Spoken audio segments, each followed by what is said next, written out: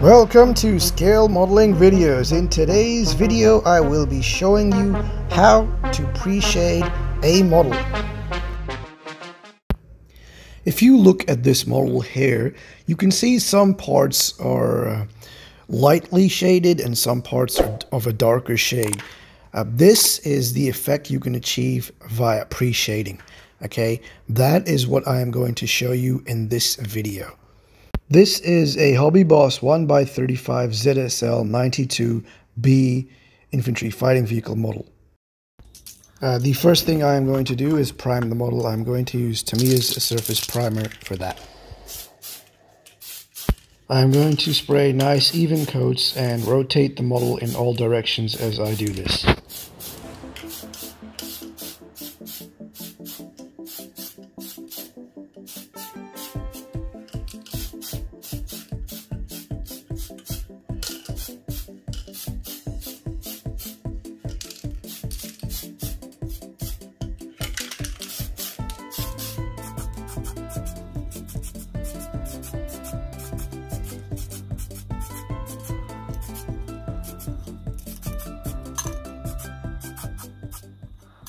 I have already done a video on how to post-shade a model. To have a look at that, please look at the link in the top right-hand corner there.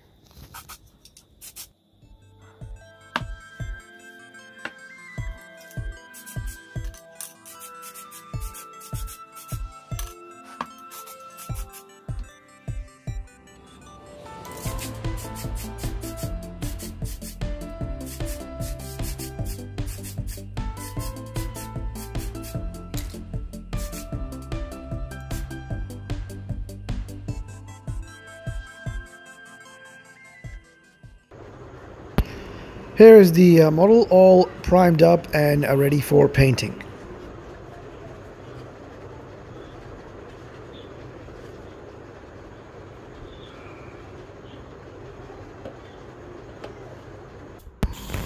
I am now going to pre-shade the model with the Tamiya Enamel XF1 flat black. Now when pre-shading using black paint, we must first paint all the edges of this model using black paint. We must also paint the edges of objects on the model with black paint, and we must also paint where the panel lines are with black paint. Now if you can get a thinner line of paint down because you have a better airbrush, then do that. I have a 0.3mm airbrush, so the thickness of my paint, the line, is actually pretty thick.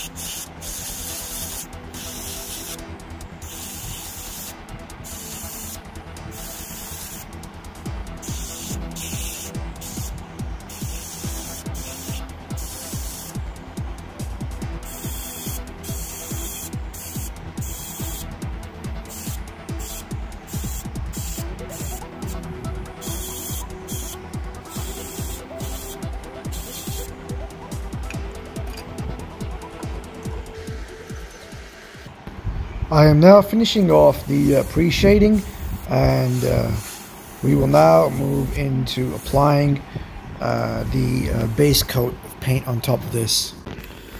For the base color on this model, I am using Humbrol Enamel 93 matte paint. Okay. I will start by first applying a light mist coat of paint over the entire model. I am also going to paint the bottom first, and also get paint into those small nooks and crannies to ensure that I have a decent amount of coverage in those areas first. Now that I have painted the bottom, I am going to start applying another layer of paint on top of the model. Now, the amount of paint that you put down will determine how much of the black paint will show through. The more paint you put, the less black paint will show through. So, meaning the more paint you put down, the less shading will show through. The less paint you put down, the more shading you will get. Okay? It is completely up to you how much shading you want to show through on your model.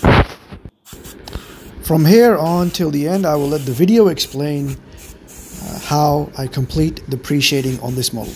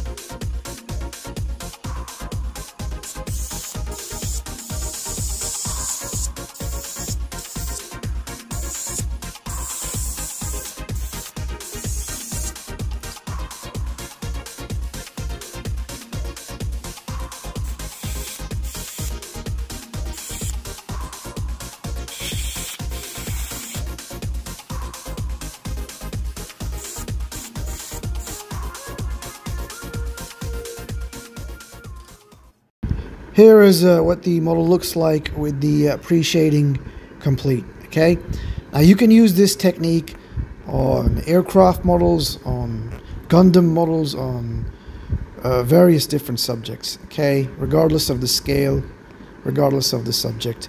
I hope you enjoyed the video. And to all my current subscribers, I just want to say thank you. And if you like my content, please subscribe to my channel.